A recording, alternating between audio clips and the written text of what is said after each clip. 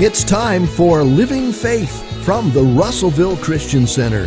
Join us as we study the uncompromised Word of God and how it can be applied to our everyday lives. We're going to talk today about being narrow-minded. Not a very popular word. Kind of going to go against the stream here this morning, but if you are new to RCC, we're glad you've joined us. We are not a politically correct church. We are a word-correct church. That is our goal, and everything else just has to fall where it may. Go with me to Matthew chapter 7. Jesus is speaking in verse 13. I'm reading out of the NIV. He said, "Enter through the narrow gate, for wide is the gate and broad is the road that leads to destruction, and many enter through it.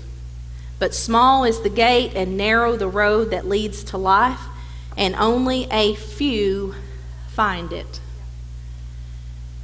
It's not what happens naturally. It's not the way you think naturally. This earth was given over to a fallen God, a cursed God, and therefore by default, by nature, we think like him. He said there are few that find the right way, the narrow gate. Our society has fallen into deception, the same deceit that mankind fell for in the garden. And that is that there is another way. There is a middle road. There is a gray area. And all that deceit has a partial truth in it. There is another way. That scripture just told us that. Enter through the narrow gate, for wide is the gate and broad is the road that leads to... That was weak, church. Destruction. There is another way. I'm not going to lie to you. God's way is not the only way. You don't have to be so narrow-minded. I've actually been told that before. Not by my husband. I'm talking about people that talk about standards. You don't have to be so narrow-minded. Why do you have to be so narrow-minded? Look, you have choices. You're not without choices.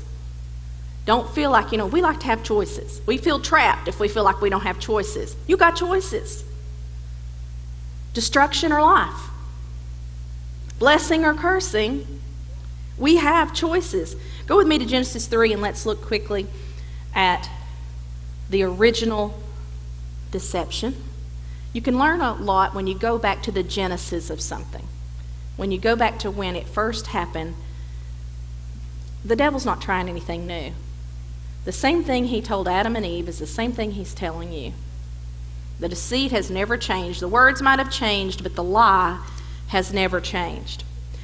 Genesis 3 verse 1 says, "Now the serpent was more subtle than any beast of the field." Subtle being the key word here. He's not going to come at you with guns blazing in a red suit and a pitchfork. That's not how he works. He knows you would not fall for that. Subtle. And he said to the woman, "Has God said, you shall not eat of every tree of the garden?" Do you really? Can you not really? Did God really? Should you really? Could you not? Question. You better know what God said, because the enemy will bring a question. And in that question, there is a choice. You have choices. And he will present you with a choice. And the woman said unto the serpent, "Yeah," he said, "we may eat of the tree of the garden, but of the fruit of the tree which is in the midst of the garden, God had said, you shall not eat it, neither touch it, lest you die," which she misquoted. And the serpent said unto the woman, "Whatever. You're not really going to die." And you know what? He was telling her the truth, a partial truth. When you eat of that fruit, you're not going to fall over dead. But I can't remember which version it is that when God's talking to him, he says, "In dying you shall die." When you make the choice of death, you begin to die. And so the enemy's facing her here with a partial truth. Usually the way he works, For God doth know that in the day you eat thereof, then your eyes shall be open, and you shall be as gods. Oh, wait a minute. They were already as God.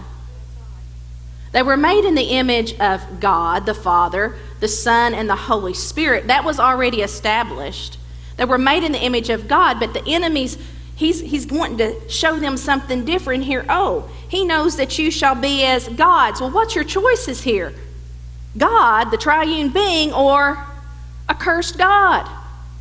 He's not giving them the full facts. He never gives you the full facts. He puts the carrot out in front of you. He never shows you the trap. You shall be as gods, knowing good and evil. They already knew good. All they knew was good. We can't even imagine that.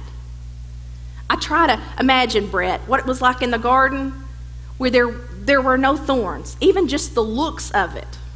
The earth without the curse. The mind without doubt. The mind without fear. Who would you be without fear?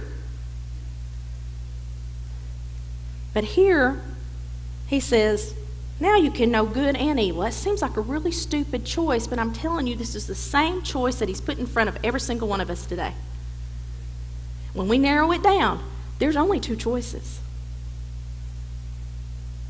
And when the enemy of God starts interpreting what God says, you better be careful, because you better believe it'll be tainted. And when the woman saw that the tree was good for food, and that it was pleasant to the eyes, and a tree to be desired to make one wise, you notice here how he's using the senses, how it tastes, how it looked, and how it's going to make you feel. She took it. And she ate, and gave also unto her husband with her, and he did eat. You know, the broad way wants company. The narrow way is prepared to walk it alone if necessary. And if you don't hear anything else that I say today, feels like night. I've been here since about 6 o'clock. Get that. The broad way always wants to take people down with it. But the narrow way, the right way, is prepared to walk it alone if necessary. That'll give you some strength. Verse 7, and the eyes of them were both opened, and they knew that they were naked, and they sewed fig leaves together and made themselves aprons. Suddenly, we have this need to cover ourselves. Never had that need before, but when we're doing wrong, we have to start covering ourselves. This self-righteousness came in, and then the excuses began, as you can read. She said it was the serpent. The man said it was the woman. And the excuses began. Nobody wants to say, I chose this. I took it. Self-responsibility is a huge part of repentance. Here's what we've got to understand. From Genesis forward, there are only two sources of thought.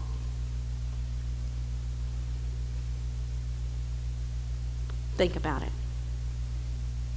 From Genesis forward, there are only two sources for any thought. You can trace every one of them back to one of these gods. God big G or God little g. Cursed God or blessed God.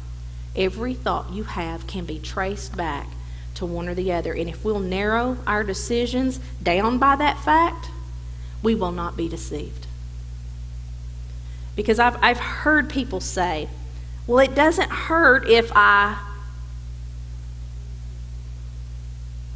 trace that thought back. Just trace it back. And this is not a message of condemnation. Do you hear me, church? This is not a message of condemnation. This is a message of prevention. Every good speaker I know is on this subject right now. I mean, I opened up Rick Renner this morning. Guess what he's on? I pulled up Tim Brooks' website. Guess what he's on? God's getting the word out. Do not be deceived. He is for you. He is not against you. If you've messed up, then you just get right back on track and keep going. But let's do some preventative work. And this isn't just a younger message crowd message here. I have to live this every day. Thoughts come to me just like they do to you. You don't outgrow that. Right? Outer edges. You're going to live this message the rest of your life, so we better get it down. Deuteronomy 30:19 says, I call heaven and earth to witness this day against you. I have set before you, come on church, life and death, blessing and cursing. He gives you choices. You got choices. You're not trapped. Religion's not a trap. You got plenty of choices. Life or death, blessing or cursing. But then he gives this phenomenal statement. Therefore choose life. Why? So that you and your descendants may live. Let's just put that in other words. If you choose death, you and your descendants may die. Oh, we won't die. No, serpent. That doesn't necessarily mean that we fall over dead when we make a wrong choice, although it might. Not by God, but by our choices. However, in dying, we die. Choices in your marriage, let's just put this where we live. If you make curse choices, death choices in your marriage begins to die. If you make wrong choices in your parenting, you're headed your kids down a wrong road. Your kids can overcome that with the help of God, but it's going to take divine intervention for them to go from what they've been trained to do. That's just a fact. I can't change that fact. In your finances, if you make wrong choices, you have a choice, blessing or cursing, life or death in your finances. It doesn't matter what subject you're talking about. This principle applies. We need to make good choices. When we make bad choices, He'll help us. He's a good, loving, merciful, gracious God. But preventative is way better. Jeremiah 21:8, and to this people you, Jeremiah, shall say, thus says the Lord, behold, I set before you the way of life and the way of death. You've got choices. God's never taken away your choices. He just wants to make sure that you understand the consequences of your choices. Isn't that what a good parent does? Did your daddy ever tell you not to do something? Yeah. Did he ever tell you what was going to happen if you did it? Oh, yeah. Did you ever suffer those consequences? Oh, yeah. Okay. Just thought I'd ask because he's over there. Okay. Why do you think he told you not to do that? Because he loved you. Probably didn't feel like it necessarily at the time. Any don'ts that God gives us are to keep us alive. It's because he loves us. And we can look at our parenting father as putting his thumb on us and trying to control us, or we can have mature thinking and think this thing through and see the end result. We can't think like a child. We're supposed to put away childish things, the scripture says. He makes the consequences clear. Life, death, blesses, cursing, life, destruction. God's way is not the only way. Absolutely not the only way. But he has ran his thoughts through the gamut of time, and every time you follow his thoughts, the end of that equation is life. Anytime you follow the enemy's thoughts, the end of that equation will be death. And there's a lot of space in between. And you can call that gray, you can call that walk in the middle of the road, you can call that what you want to. Whatever that space is still a path to somewhere. And we need to look at the end result. And we need to make our decisions accordingly. Let's go to Isaiah 55. It's not in your notes. Surprise. New Bible, New Bible. Where are you?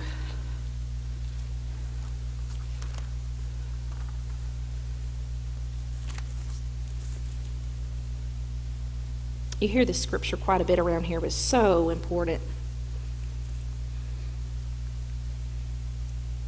I think it's imperative that we make this statement right here, in case you're new in the Word. When you got saved, when you were born again, when you received Jesus as Lord, when you accepted Him as your Savior, we'll say it enough ways you get it, your spirit, the real you, the inside of you, was born again. The scripture calls it a new creature, a new creation, born of the incorruptible seed of the Word of God that lives and abides forever. It's perfect. The real you is perfect. But when you accepted Jesus as Lord, your brain did not change. We call that the soul. Your thoughts, your feelings, your natural tendencies weren't born again. I wish to God they were.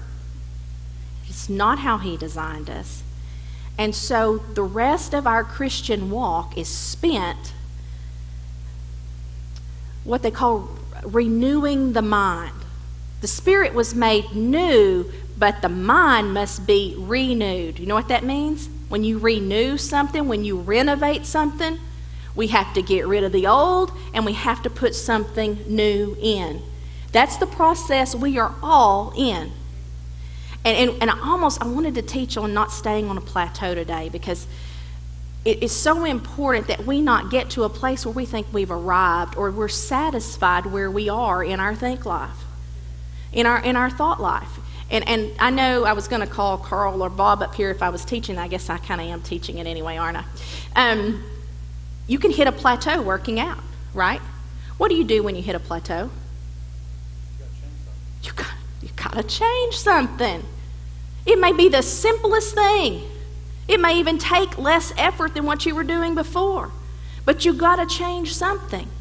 And so we're constantly, every single one of us, renewing our minds. And this scripture talks a little bit about that. Verse 7 of Isaiah 55. Let the wicked forsake his way. Well, what's wicked?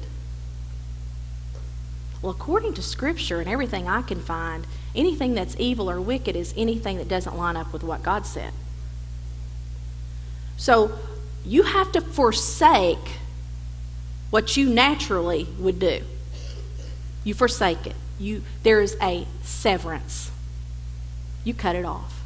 You forsake your way. You don't flirt with it. You don't play with it. You don't keep one foot over here and one foot over there. You sever it. This is for somebody today. And I didn't know who was going to be here. So if you guys on the front row are the ones, then it's for you. Just kidding. Let the wicked forsake his way and the unrighteous man his thoughts. Oh, thoughts. Thoughts. Forsake your thoughts. How do you do that? How do you cut off your thoughts? How do you leave your thoughts? You've got to put new ones in. You've got to put new ones in. If you had a scale up here and you have your old thoughts, you have to put so many more new thoughts in to overcome the old thoughts. And if you're not doing that, you will lose this battle.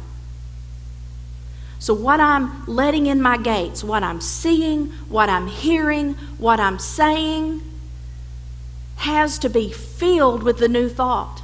That's in the music, that's in what I'm watching, that's in what I'm saying, that's in what I'm reading. I can't afford to give my old way of thinking any more weight. It has had enough. It's had years and years, so it's going to take something to overcome that. So put the effort in, is what the Spirit's saying this morning. You can win this. You can get to a point where you don't think that anymore. That's hope. It's not going to happen tomorrow. But you can start today. And you can win this. Forsake your thoughts. Forsake your way. And let him return unto the Lord, and he will have mercy on him. He'll help you. And to our God, for he will abundantly pardon. It'll be as if it never happened. For my thoughts are not your thoughts, neither are your ways my ways, saith the Lord. What would come to you naturally, the way you would by nature, under a curse God think? That's not the way God thinks. That's not the way God does things. So what he says next is important. For as the heavens are higher than the earth, so are my ways higher than your ways, and my thoughts than your thoughts. For as the rain cometh down and the snow from heaven, and returns not thither, but waters the earth, and makes it bring forth and bud, that it may give seed to the sower and bread to the eater, so shall my word be. It's like the rain comes down and the snow comes down and it waters what it lands on. That's how His word works, and it will make it bring forth and bud. Go through the effort of listening to the word. It will bring forth fruit. It will not return unto me void. It will accomplish that which I please, and it will prosper in the thing whereto I sent it. For you shall go out with joy and be led forth with peace. The mountains and the hills will break forth before you into singing. All the trees of the field will clap their hands instead of. Y'all know I love those words. Look, you've sown a lot of bad seed. You've got a lot of wrong thoughts. But when you begin to take God's thoughts and His ways and you begin to let those be the driving force in your life, then instead of what you deserve, instead of what you would naturally get, instead of the thorns, shall come up the fir tree. Instead of the briar shall come up the myrtle tree. And it shall be to the Lord for a name, for an everlasting sign that shall not be cut off. Instead of, that's what we're after. That's called the grace of God. That's called His mercy. Instead of what should naturally happen here, because I take His thoughts and I take His ways that are higher than what I would naturally do, I get instead of. That's good. I realize that we're swimming upstream. I know that being narrow-minded on God's word gets you judged by people who call you judgmental. That always just amazed me, how people say, "You're so judgmental," but they're judging me as being judgmental. Just never quite made sense to me. I've come to understand that the word few in Matthew 7 means few. And I have to be okay with that. I have to get a place that me thinking differently is okay. That means your choice on who you marry becomes narrow. The choice of what you do with your finances becomes narrow. The way you vote becomes narrow. The school you send your children to becomes narrow. Who you allow your children to hang around with becomes narrow. Who you choose to hang around with becomes narrow. The words that you speak become narrow. Your financial choices become narrow. The thoughts that you allow yourself to keep and entertain becomes narrow. The word narrows it down. I can think this, I can't think that. And you can look at it as do's and don'ts and can'ts, or you can look at it as I can have life. I can choose one way to live or many ways to die. I don't remember who I heard say that, but that will never leave me. Yeah, it's narrow. I can choose one way to live or many ways to die. How many choices do I really want? God's good.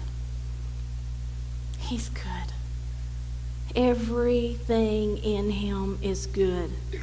The words that you hear about Him in the Scripture are words like Father, Provider, Shelter, Refuge, the Good Shepherd. He's truth. He cannot lie to you. He will never deceive you. There is only life in Him. In fact, He is life. There is no life without Him. There is no death in Him. Then you have B, choice B, the serpent, the old dragon. This is just what the Scripture calls him. A liar, the father of lies, the tempter, the adversary, the accuser, the wicked one, the roaring, seeking, devouring lion. You know, when we make our choices real plain, there's a clear-cut choice here. But that deceit blurs the lines. And we've got to put it right down where it's really plain for us and our children to understand. There's two choices.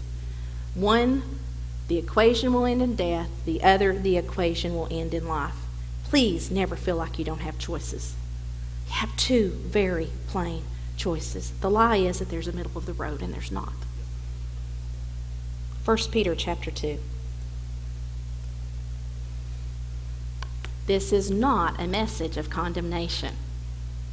I repeat, this is not a message of condemnation. It is a message of life, and this is the way to get it.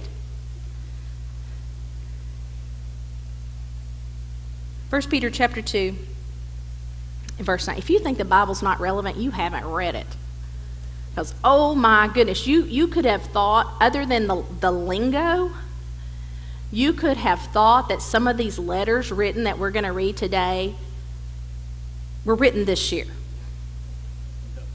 Because they so fit our society and the way it thinks. This isn't God's first rodeo, folks.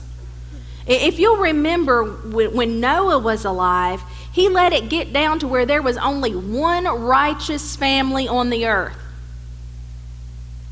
And we think we feel alone in the way we think. One righteous family. He had to protect the seed that would bring Jesus into the earth. He had to have them build the ark, had to have them be saved. He had to protect that seed. But you're not alone. 1 Peter 2, 9. I'm reading out of God's Word. It says, however, you are chosen people. You're a royal priesthood. You are a holy nation. People who belong to God. You're marked. You were chosen to tell about the excellent qualities of God, who called you out of darkness into his marvelous light. Once you were not God's people, but now you are. Once you were not shown mercy, but now you have been shown mercy. Dear friends, since you are a foreigner and temporary residents in this world, I'm encouraging you to keep away from the desires of your corrupt nature. These desires constantly attack you. Live decent lives among unbelievers. Then, although they ridicule you as if you were doing wrong while they are watching you do good things, they will praise God on the day he comes to help you. Did he write that to me? Did he just write that to us now living in America, who as Christians we never thought we'd see this day, that good is called evil and evil is called good? I mean, when you go through and you read some of these letters, you just think, oh my goodness, they were going through the same thing. Any of that stand out to y'all? Out of the Message it says this: friends, this world is not your home, so don't make yourselves cozy in it. Don't indulge your ego at the expense of your soul. Ouch. Live an exemplary life among the natives so that your actions will refute their prejudices. Then they'll be won over to God's side and be there to join in the celebration when he arrives. Church, don't fall for the lie that you need to look like the world to win the world. The whole reason they're doing all the things they're doing is because they're looking for what you've got. And they're trying to get it another way. And you joining them in what they're doing is not showing them a different way.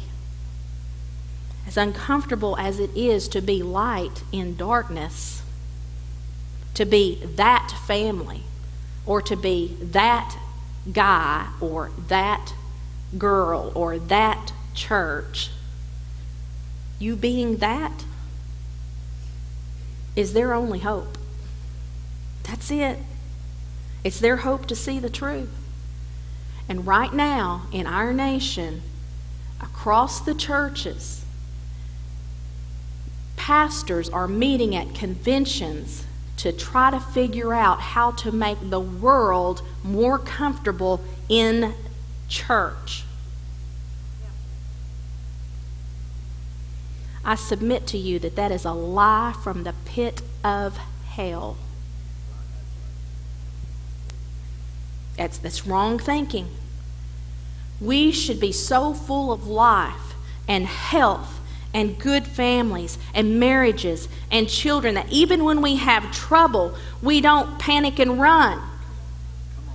But we have something solid on which we stand even when we fall on our face in sin and mess up.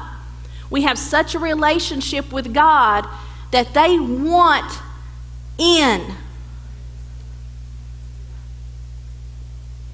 We just can't fall for that. Go with me to Jude 1. Those of you who have read Jude know there's only one.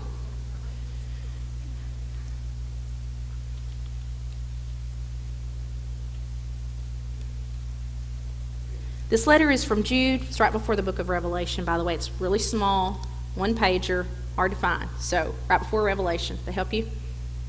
This letter is from Jude, a slave of Jesus Christ and a brother of James. We could preach on that right there. I am writing to all who have been called by God the Father. That means he's writing to me. That means he's writing to you. Who loves you and keeps you safe in the care of Jesus Christ. May God give you more and more mercy, peace, and love. Here's the letter. Dear friends, I had been eagerly planning to write to you about the salvation we all share. But now I find that I must write about something else, urging you to defend the faith that God has entrusted once for all time to his holy people. I say this because some ungodly people have wormed their way into your churches, saying that God's marvelous grace allows us to live immoral lives. The condemnation of such people was recorded long ago, for they have denied our only Master and Lord, Jesus Christ. So I want to remind you, though you already know these things, that Jesus first rescued the nation of Israel from Egypt, which is a type of sin, by the way. But later he destroyed those who did not remain faithful. And I remind you of the angels who did not stay within the limits of authority God gave them, but left the place where they belonged.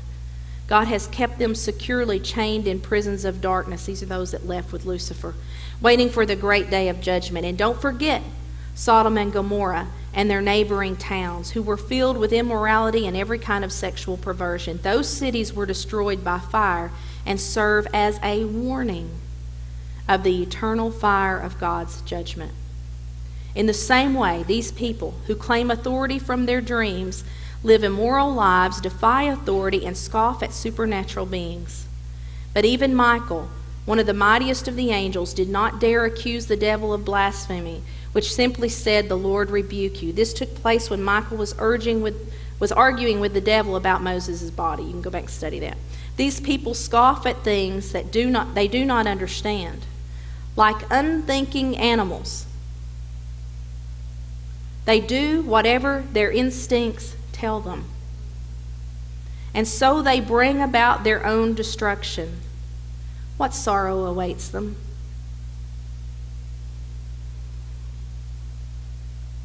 If that doesn't break your heart, what sorrow awaits them when they do what their instincts drive them to do? When they don't control themselves and bring themselves to submit to God. They, it says, destroy themselves.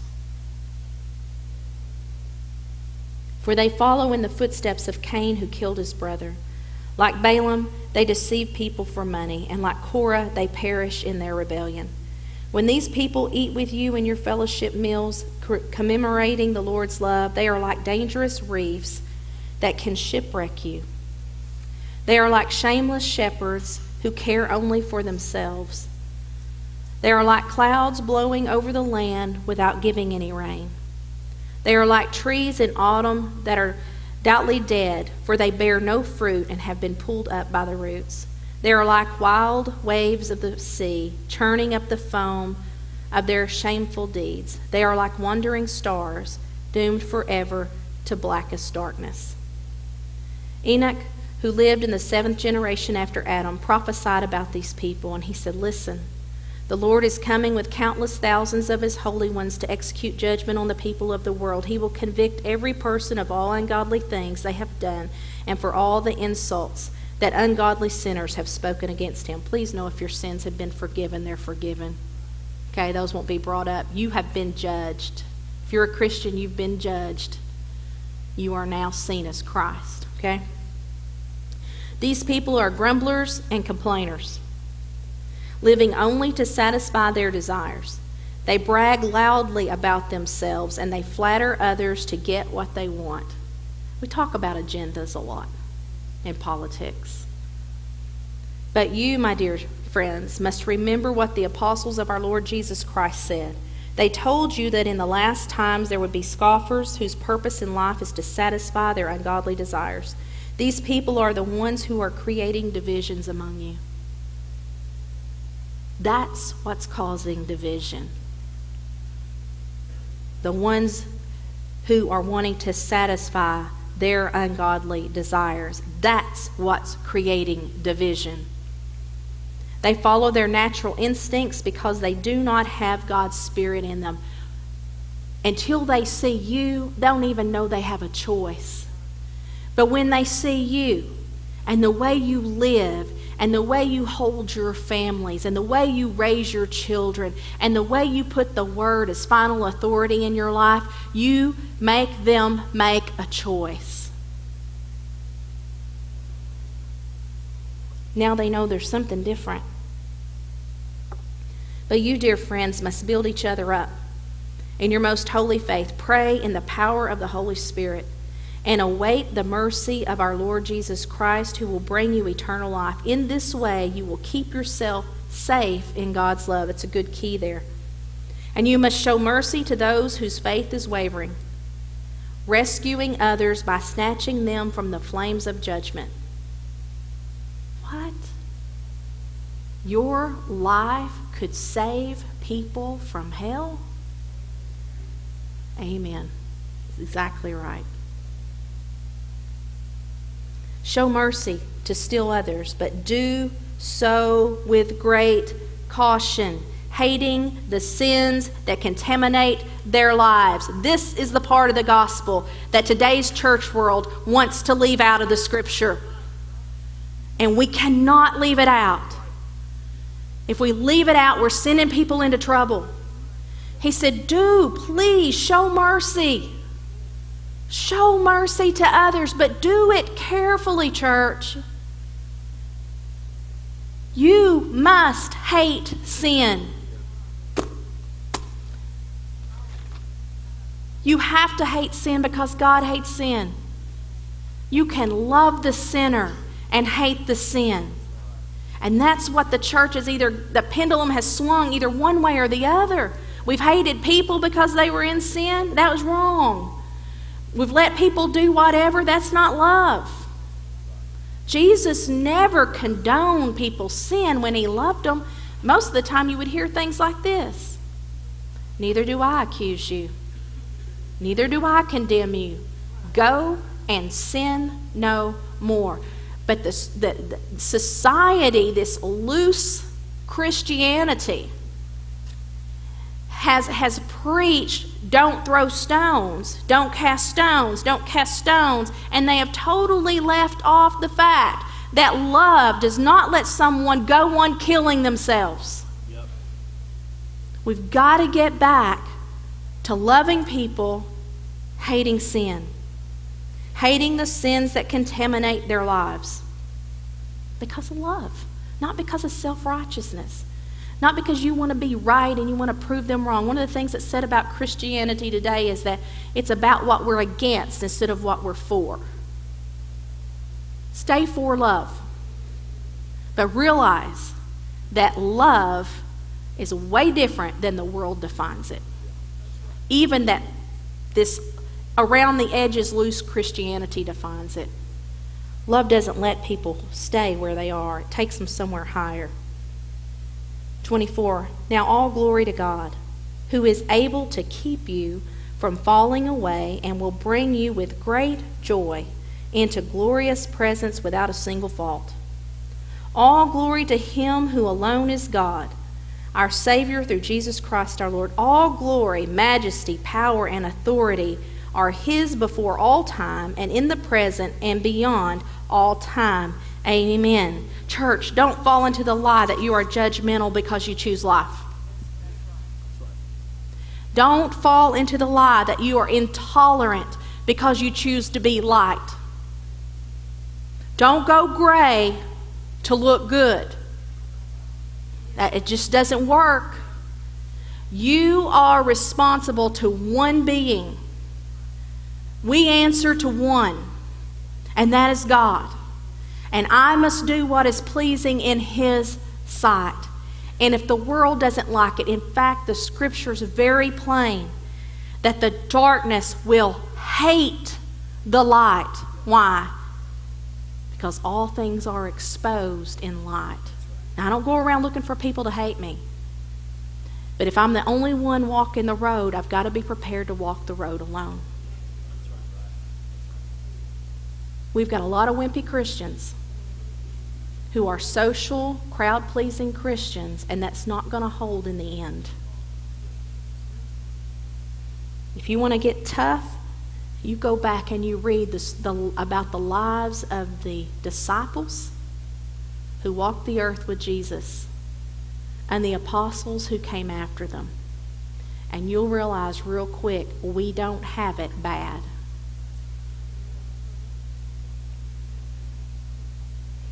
All right, where did I get to?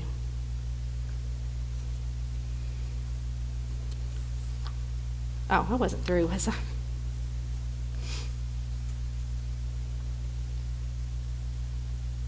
Did I mess up? We were in Jude? Oh, there we are. Okay. 2 Corinthians chapter 6.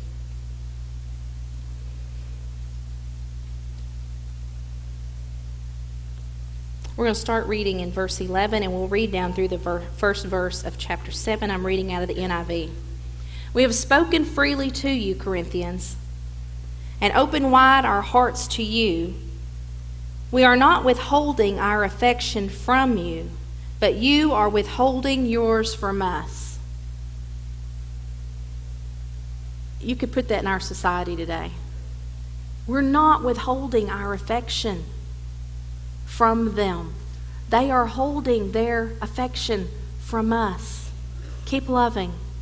No matter what they say, keep loving. As a fair exchange, I speak as to my children. Open wide your hearts also. Do not be yoked together with unbelievers. For what does righteousness and wickedness have in common? I don't know. Let's just think about that. What does righteousness have in common with wickedness? We're finding way too much. There should be a distinct difference in righteousness and wickedness. Or what fellowship can light have with darkness? What harmony is there between Christ and Belial? What does a believer have in common with an unbeliever? What agreement is there between the temple of God and idols? For we are the temple of the living God. As God has said, I will live with them and walk among them, and I will be their God, and they'll be my people. Therefore, come out from them and be separate. That pretty much sounds like a command to me. Touch no unclean thing, and I will receive you. I will be a father to you, and you will be my sons and daughters, says the Lord Almighty. Since we have these promises, dear friends, let us purify ourselves. Look, none of us are there yet. We're in this constant purifying. So if you're just starting this road of purifying yourself, don't panic. God will help you. We'll help you. There's help available. We're going to walk this road together because we're both headed to the same destination, and that's life. Let us purify ourselves from everything that contaminates body and spirit, perfecting holiness out of reverence for God. When he says come out from them and be separate, being separate has become a problem. We have this need to be connected. If you see anything in this new generation, it's this need to be socially connected. Coffee houses, internet, social media. We have this need to be connected. So separate has become scary to this generation. I mean, I'm kind of a loner, in case y'all don't know. I like to be alone. I got tickled because Terry Brooks the other day said she went and ate lunch by herself and like to have freaked her out. This is Tim Brooks' wife. She said, I will never get to an appointment early. I was like, gee, I actually kind of find some kind of pleasure in going into a restaurant and sitting by myself. I did it last week a couple of times. Went and ate by myself, I got to hear myself. And we resolved some things while we were there visiting with each other. And but this society is like, if we don't have some kind of noise going and we don't have some kind of connection going, how many times do we pick up our phone to see if somebody's tried to contact us? Houston, we might have a problem. We have a problem being separate. We have to get to a point where we're okay with that. This word separate, when I looked it up, it means to mark off by boundaries. Isn't that good? What separates us? Well, I have to set some boundaries. This is what I will intake, and this is what I won't. This is what I will think, this is what I won't. And the Word of God sets those parameters for me. What boundaries, this is your question of the day, what boundaries that the Word of God has set has become blurred in you? I'm asking myself the same question. What boundaries have I kind of moved those lines back a little bit? The Word needs to set my parameters. My destination sets my path, and I want life. That is the end result I want.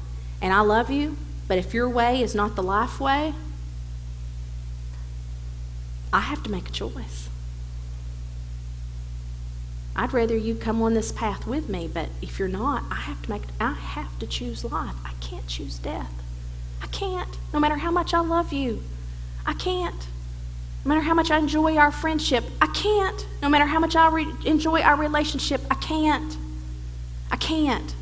I have to set boundaries. I have to let the Word set those boundaries. And I love you, but I have to choose life, not just for myself, but for everyone we have influence over. Our choices are not our own. They're not our own. Don't ever underestimate the influence that you have. There are boundaries I will not cross for you. And you should look at me and say the same thing. There are boundaries you will not cross for me. No matter how much you love me, there are boundaries you will not cross for me. Never think that you can cross boundaries and save someone. You're not God. You're not the Savior. Never think that you can cross God's Word boundaries and save someone. You can't. You can't save them from where they are. You got to be somewhere different. And that's what He's called us to. We were talking the other day about pastors who kick back and drink a few with their congregation. And I just can't do that. I can't have y'all over for the Super Bowl and kick back a few beers with y'all. I can't. Now y'all laugh. This is happening. This is happening in churches. This is happening because, we want to make them comfortable. And I'm not saying you're going to go to hell if you drink a beer. I'm just saying that I know the end of that equation. I've volunteered at addiction centers where I've seen the end of that equation, and I just don't want to be the one that's helping you walk that road. I don't care if it's overeating or using negative language. I don't care what it is. I've got to purify myself because I'm walking a road, and I want you on the road of life with me. I thought I'd throw that in since it's Super Bowl Sunday. We are going over there to watch Super Bowl together tonight. We'll have a short service tonight. We'll go over there. I'm not going to kick back some cold ones with you. I'm not saying you're going to hell if you go home and you do. I'm just saying I've seen the end of that equation, and I just can't. I love you, and I want you to come to this church. But if you have to go to a church where you can kick a few back with your pastor, then you just do it. I got to stay right here. I'm just not going to cross that line to save you. Never underestimate your influence. God's banking on it. He's banking on it. To think your choices can snatch someone from hell, whether that's eternal hell or hell on earth, that's a powerful thought. The God life is the good life, church. And it doesn't have to be boring. And it doesn't have to be don'ts. Life is do's. Do go have fun. Do fun that won't kill you. Do have a great relationship. Do it God's way and it'll stay a great relationship. Do have children. They're wonderful if you do it God's way. Otherwise, they will torment you for the rest of your life. I've watched people be tormented. I mean, they just never get their children raised. Do it God's way. God's way is the good way. He is the way, the truth, the life. And today I want to encourage you to reel it back in. Reel those boundaries back in. Reset your parameters. Get narrow-minded, knowing full well what's at the end of the path. Don't be afraid of separation when what that takes you to is life. And in reality, it's your best chance of taking them to life. And that's just the truth. Amen? Y'all can stand. Not my usual subject. But boy, I couldn't get away from it. And so I started digging online, and I usually listen to several messages during the week along the lines that I'm thinking, and lo and behold, the Holy Spirit seems to be preaching the same thing all over the United States in churches that are not politically correct and not afraid to say, I'm not going to kick back a few with you. I love y'all. What an amazing group of lights, of people who are who not perfect, not far from perfect. All of us. I probably hadn't had a wrong thought since this morning. But y'all need to know that. We need to know that about each other. You can come to us. You can talk to us. You can visit with this group of people in your imperfection, because we're all working on purifying ourselves together. But as long as our destination is the same, we'll be on the same road. We might be in different places in life, but you'll never be looked down on for making a mistake. Let's get back up, let's reset our boundaries, and let's get on with life. Amen? This has been Living Faith from the Russellville Christian Center. If you would like more teaching, you can visit our website at www.rccenter.org or download our app to your device. The Russellville Christian Center is located at 305 Lakefront Drive. If you would like to purchase a copy of this program, or if you would like more information, please call 479-968-7965.